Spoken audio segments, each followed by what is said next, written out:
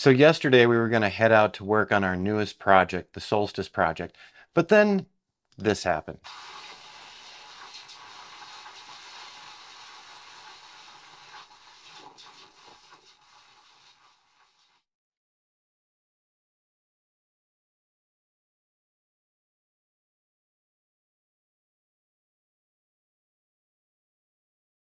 That's right, Arizona is capable of getting some pretty bad weather too. Monsoon season will usually hit us pretty hard, and let me tell you, it interferes with doing our drone flights. Fortunately, today was a very different day, so we headed back out today. No major storms hit us, and let's just go ahead and pull up. So we're talking about how we make money with our drones in this series. And on this one, we're actually going out to the job site finally. So getting back to the Solstice job site after doing planning at the office, starting to get things ready. But of course, there's still more to get ready. So let's take a look at this really quick. Today, we went out to the job site location and I did a flight for an Orthomosaic, and then I did a couple of flights that we had pre-set up here in the office. And finally, I did some setups in the field utilizing Litchi's waypoint features to get ready to start capturing this 53 home development. Let's go ahead and take a look here. So as you can see, we've got the drone right here on screen, and you might be hearing some of the background noise from that as well. So the drone is just heading up, and what it's going to be doing, whenever I do a job site, I always start out with the orthomosaics. The reason why I start out with the orthomosaics, I know that this is going to take a little bit of time.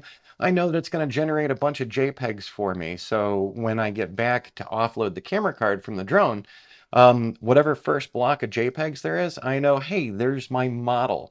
So speaking of the model here, let's take a look, and we have already processed this. I just did a quick processing of the model. Let's do a view the map really quickly for you. And so it's overlaid on the Google Maps, but let's go ahead and turn that off. So this is our area for the first phase of the project, and this model came out really nicely. So we're parked over here on the western side, and we've actually got a helipad right out here, and the screen is not catching up with this well, but that's okay.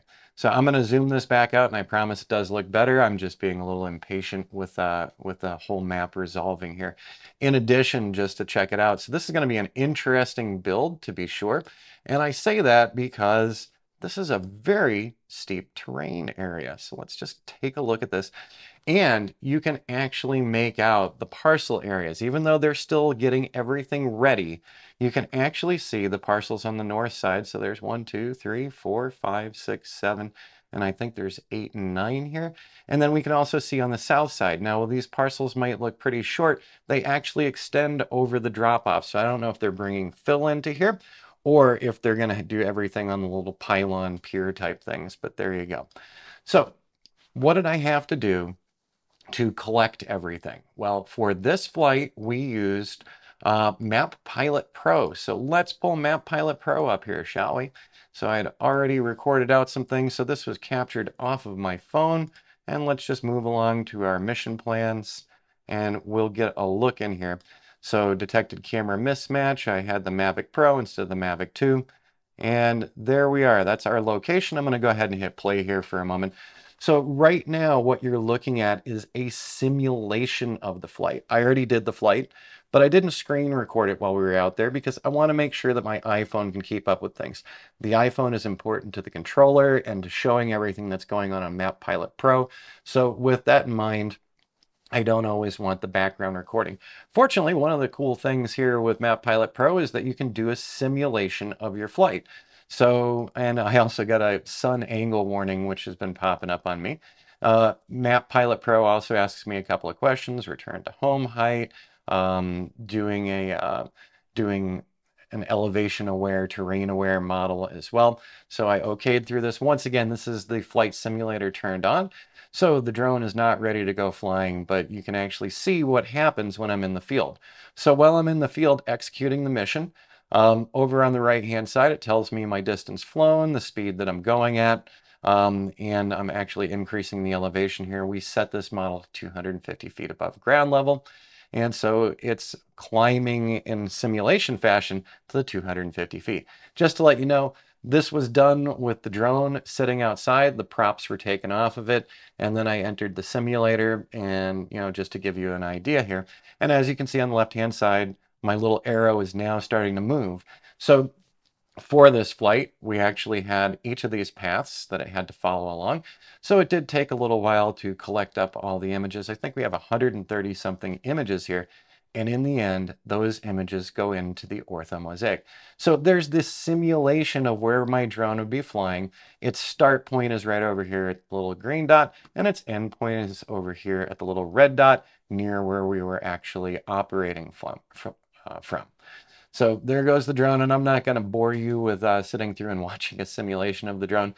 But in the end, once the actual flight was done, oh, by the way, it adjusted the speed for me because of the lighting conditions, and that was here at the office, sitting out on the porch in a shaded area. So of course, it's getting less light. So if you were to be out in the field with me, on one of these types of job locations, establishing our first major flight for such a large project, the first thing you'd see me do is break out the drone, utilize Map Pilot Pro or Drone Harmony or one of so many other apps, but those are the two main staples here now. And we'd go out, we'd fly this, we'd collect the ortho information, and then we'd move on to the rest. Now, we've got some pre-planned flights that we'd set up in the office, but I also like to get boots on the ground to set up some more unique looks and views. So let's go ahead and close the QuickTime player here with that. You don't need to see all of that. It'll just bore you. But let's arrow back here. So this is the folder for setting up this first one. And so let's open those ortho images. So in total here, we had 132 images shot with Map Pilot Pro to develop our Orthomosaic. So here's just one little part of this, right? So I'm going to close that down. So getting back to the office, of course, that's some of my post-processing, but I always like to jump in and see what's happening with the orthos. So all of the information that we collected today with Map Pilot Pro, those 132 images, you are looking at the results of those 132 images. You can also see a work truck that's out here along with another work vehicle, and then there's one more. So there's a couple of construction guys already out on the location, but we're just at the beginning here. So let's go back to the dashboard really quickly. And we did not fly this for a 3D model, but I thought you might like to get a look. So I'm just, zooming in the point cloud here. So with that capture, not only did we generate our Orthomosaic and our digital elevation model and the surface model, we also generated the 3D model. I'm going to turn that on to textured for you. So this was all captured earlier this morning. And once I was done with this, like I said, getting back to the office, I really always like to see the final output. So even though we were not flying for a 3D model, this is not half bad. You can definitely see the changes in elevation in here, and you can see the hillside over here where some of those homes are going to be going. And then you can also see the blocked out areas. So one of my next steps is going to be to start doing some videos of this and actually doing some motion tracking text and motion tracking areas to show each of the parcel areas. So once we finished up with getting this part done, my next part was not to check out the pre-selected flight paths that I'd already done. Instead, I wanted to add some things in. So we did a couple of test flights as well. And you saw that first video there. Let's pull this one up and let me just see. All right, there we go. So this is where the drone was landing. So here comes the drone, and this was the drone landing from doing the Orthomosaic capture for me. So we're just bringing it back home, having it come down. By the way, Jody is operating a GoPro here while we're just getting the drone down here. So, just to give you guys an idea, when we go out on sites in the near future, we'll be making sure that we do some recordings for you so that you can see what's actually happening out there. So let's see what the next one, because I had a couple of different ideas for today. One of the things that I do like to do is I will actually walk the length of the site usually. And I will start popping off waypoints in Litchi. So I am literally following along with the drone. Jody's right behind me as we're going along this entire construction area. We're really lucky, by the way, to have such a brand new build site where everything's really not even quite finalized yet. So we're getting to document this from the beginning here. So as I'm flying this right now, I am utilizing Litchi and I'm using the Litchi waypoint missions. And occasionally I'm using my C1 controller button to drop a waypoint. Now, this one might seem a little low to you, and I'm just getting a feel for this job location and how I want to show things off. So on the left-hand side of me, this is several new home build sites. To the right-hand side of me, I believe we've got a 14 in total on the southern side here. So at this moment, I'm just marking off a couple of waypoints to give some more dramatic flights in so that each time that we visit the site, the drone will fly the same course and we can utilize that video to show change over time. So there we go. I'm going to close that one down really quick and let's take a look at the next one. And that's right, we're down toward, we're walking ourselves back up to where we were parked. You'll see the drone hanging out up here. And once again, while the drone is up here, I am doing the waypoints. I'm also changing the drone's direction. So the drone might be flying this way, but I'm actually shooting off to here. So I like utilizing these waypoints because they are reusable, but also because they really do offer a nice smooth flight pattern when it's all said and done. And with that in mind, let's go over to the videos we captured today. And let's take a look at this one. I'm not sure where we're starting off. I haven't even really started sorting some of this out. By the way, you might notice in here as we're looking at this one that yes, indeed, there's still water pooled in these areas from yesterday's crazy hailstorm. And by the way, it was an insane hailstorm. I'm glad we didn't go out to fly yesterday with the possibility of rain. But now what we're doing, so this is a very slow movement right here because I'm moving things along, dropping a waypoint, seeing what I like visually, dropping another waypoint.